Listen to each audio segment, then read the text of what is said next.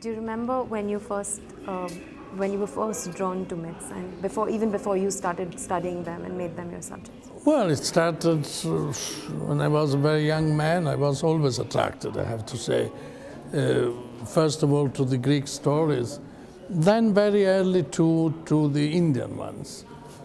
What I started reading is the obvious things one starts with, that's to say the main Upanishads, Bhagavad Gita, and from that on, I started reading scholars. Where were you first exposed to myths? Do you remember the first? In the books. In the books, the first couple of yeah, books.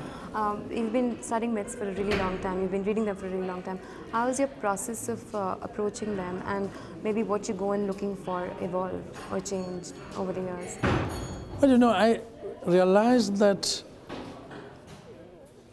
myths are a special way of knowledge which cannot be substituted with other things. You can ignore it, or if you follow it, it goes very far. And it goes very far in the direction of knowledge, as in a way as science or philosophy. Knowledge is made with, not only with concepts, not only with experiments, it's made with stories, can be made with stories. And that is what I followed.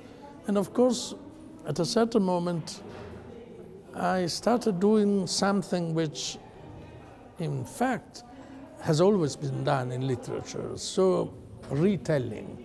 In fact, literature is, from the beginning, a retelling. Homer is retelling stories which were well known around him, and even Shakespeare is retelling stories. He has not invented a single story himself. He always took the material somewhere in whatever he could find, chronicles, stories, novellas, and so on. And so I started writing the Marriage of Cadmus and Harmony. That was in the 80s. And that is my first book which is specially connected with myths. You used the term mythography for Marriage of Harmony and Cadmus. Would you explain that term a little bit? Well, mythography is a very ancient word which describes exactly what certain writers are doing, and which is retelling myths, for instance. And that can be done in totally different ways. I don't know, Apollodorus is a mythographer, but he writes very spare chronicles of facts. And a mythographer, in a way, is Ovid, and he's a great poet, and he wrote a huge, marvelous poem, which includes in itself lots of stories. So it's a very ancient job, and it has gone on even beyond the classical world. You know, a great Italian writer, storyteller, Boccaccio, wrote in Latin a book which is called the Genealogy of the Pagan Gods. And that is another way of telling stories and making mythography. One of the things that you keep saying is that myths are a way of, in a sense, a marriage of philosophy and poetry. They're a way of accessing a knowledge that of truth and reality, which is not accessible by other means. Would you illustrate that for me? Would you give me a couple of examples from any of the myths where this comes across most vividly? Well, practically everywhere. If you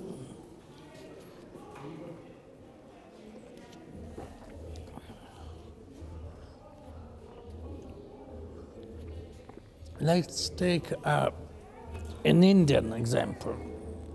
The story of Prajapati, Rudra, Ushas, and the gods, which is one of the most important myths in the Brahmanas.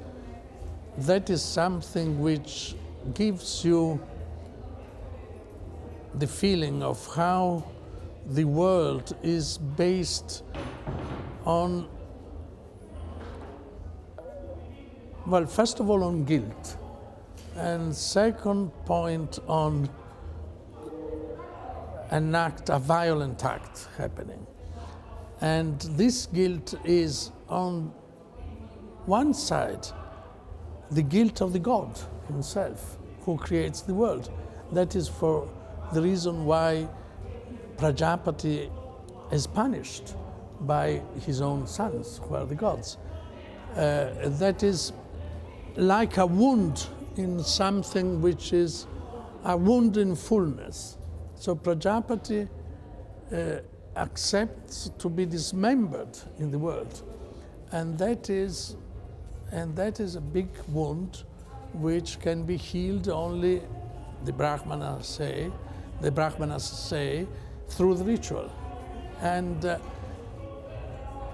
that is a kind of knowledge you get only through this story. Otherwise the ritual wouldn't have any meaning.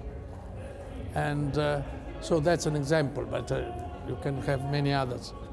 You know, in one sense, myths are a collective conscience of society. You've studied both ancient Greek and ancient Hindu myths. In what ways would you say the societies were distinct from one another, and what ways were they similar? Well, it's a long story. They were totally different. First of all, you know, in Greece, there was a phenomenon that you find very early, which is the polis. Polis is the city. The city, which is the center, religious, political, cultural, everything, and that is what the Western world has inherited. In the Vedic world, and I mean the world which goes down to the Upanishad, not afterwards, there's not even a word for city. There are no cities. No, they are semi-nomadic people who go from one place to another. They don't have temples. They don't have statues. They have only words, no things. I mean, if you want to have access to the Vedic world, you have to read. Otherwise, you have nothing. You go to the museums and there are no artifacts, very poor, very simple artifacts, but practically nothing else. In Greece, you have very early statues, vases, temples, and so on. So you see, there are two different ways. And in the same way, would you say about the idea of morality and politics is distinct? Well, of course, totally different. You know, they develop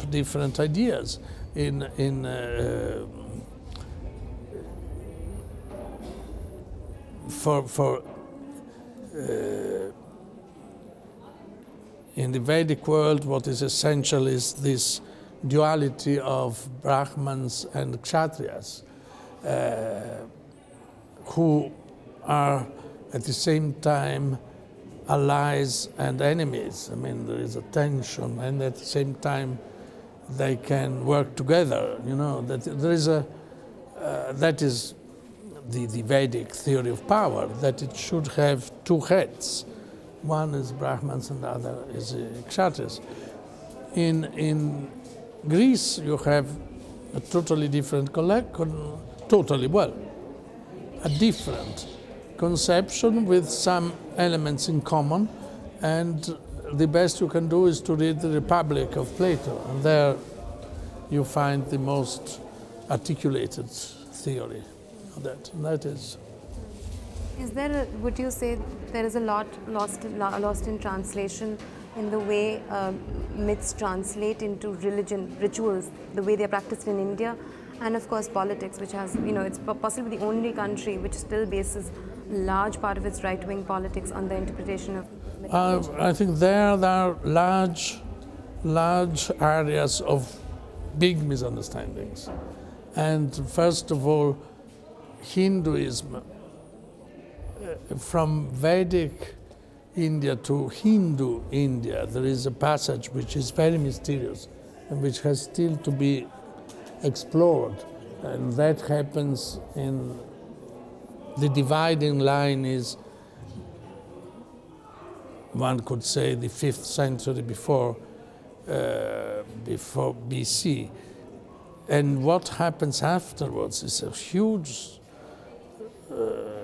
story with invasions, with the Muslim coming, and so what is Hinduism today would be very difficult to say.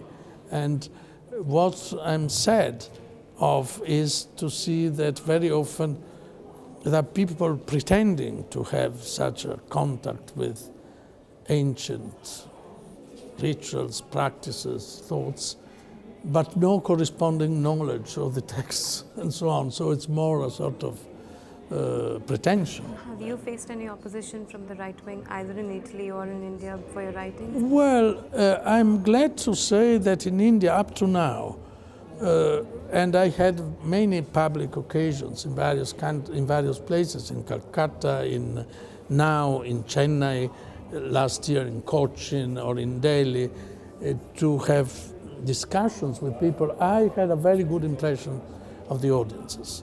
They were very, very lively. They made very precise remarks, as you have seen here, and I don't remember really unpleasant occasion up to now. It can happen next moment. You've added a flair to your, even in Ka, there's your own distinctive voice that you add to when you retell myths. Well, that is a task of the writer. Which perpetrates the thing that the myth is a living thing. So yeah, you know, that is a task of the writer, to have a voice.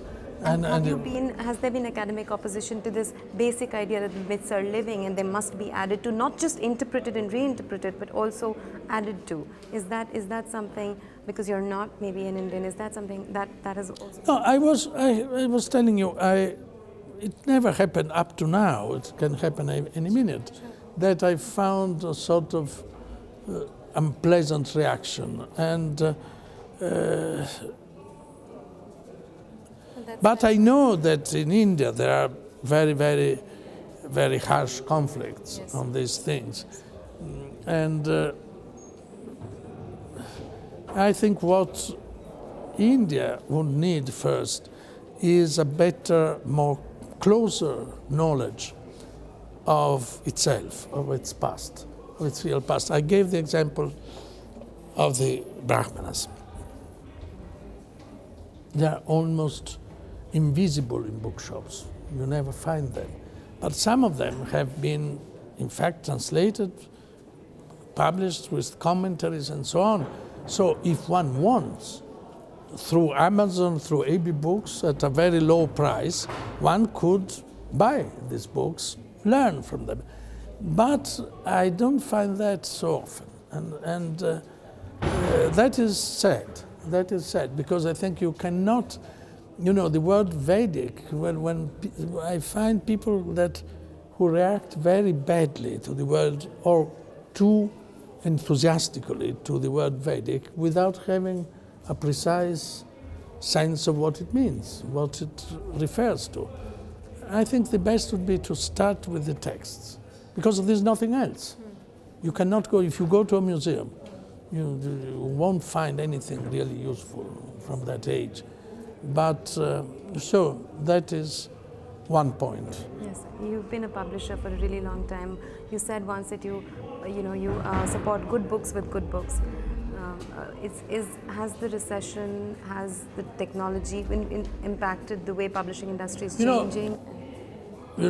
Publishing is a very strange job, and from the economical point of view, is so unimportant that it's the last thing which is influenced by yeah. So, for instance, after the general crisis, economic crisis, we had 2 rather brilliant years. So I cannot complain now. It may come that at a certain moment things get worse, but up to now I cannot complain at all, at all.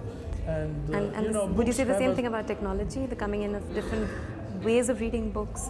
Well, that we have to see. Now we cannot judge. In fact, this year will be very important, because first of all they're producing hardware in a different way, and it may be that there will be a sort of explosion of e-books, but up to now you know, things change every 2-3 months. So it's obvious that many things will be used in that way, but how and in which amount, that is difficult to say.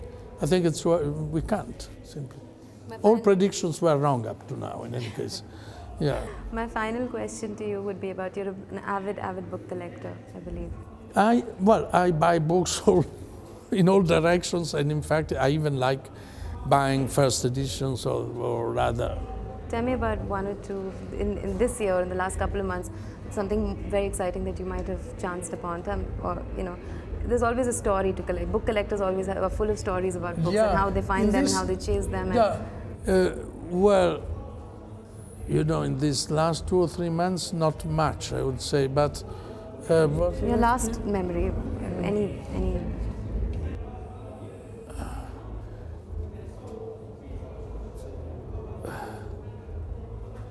Well, sometimes I happen to get hold of, even in the direction of Mythology, where I collect many things. Sometimes I really echo something which I was looking for years and finally found, was a book which is legendary for Mythology, and that is the first translation of the Upanishad done by Tiepolo Pink. And that is a marvelous story, because it is a translation not from Sanskrit but from Persian. It is a translation from a translation in Persian translated into Latin by this Frenchman, beginning of the 19th century. And that is a book that when Schopenhauer could read, he said, he wrote, our century has a great advantage in knowledge in relation to all other centuries because we have this book. And it's very rare. And I looked for it for years, and then recently I found a copy. So that Where is. did you find it? Well, it was a German antiquarian bookseller. You know, lots of things now we get by AB Books through. So sometimes I order books from New Zealand and from the most remote places. And so that is a sort of compulsion which goes on. That'll be all. Thank you.